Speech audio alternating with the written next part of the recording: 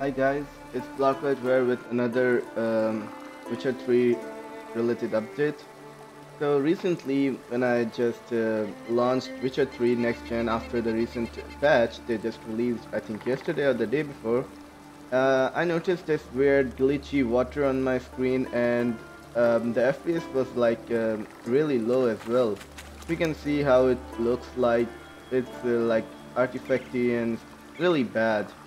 So I really wanted to complete this game. I still haven't completed it, and yeah, it just isn't playable with this glitch right now. I don't know how did that happen. So I just researched a ton and managed to fix it with a little tweak of mine. I'll show it to you.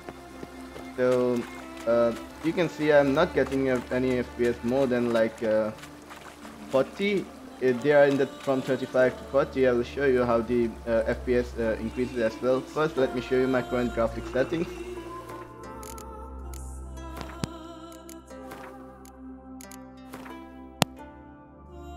You can see I have my ray tracing turned off, and anti-aliasing is set to TAAAU, dynamic resolution and scaling set to alpha as well, and the rest of the settings you can see. Now I will show you how to fix it.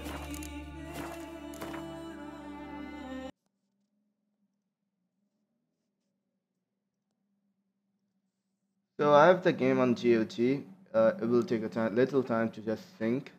Okay, it's done.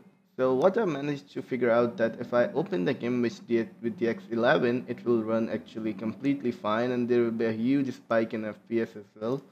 I will show you.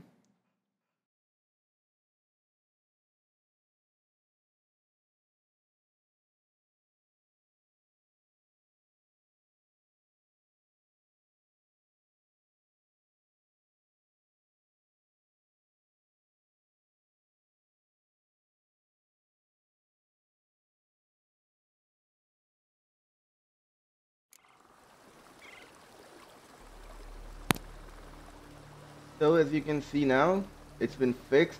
I just had to switch from the X12 to the X11, and see, the water looks completely fine, and the FPS itself, I was like getting 38 before, now I'm getting 67 here, and it looks actually really smooth and runs smooth. It looks really actually great, and it just makes me want to play it more, and it looks really beautiful right now. I will show you the graphic settings as well, just so you know they're the same as before and I haven't done anything else.